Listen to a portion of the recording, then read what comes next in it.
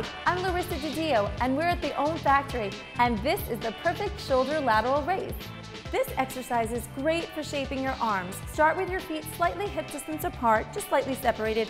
Bend your knees, chest up, shoulders back. Put your shoulders in your back pocket. Turn your thumbs up, elbows slightly bent. Lift your arms up to about the middle of your shoulders and come right back down.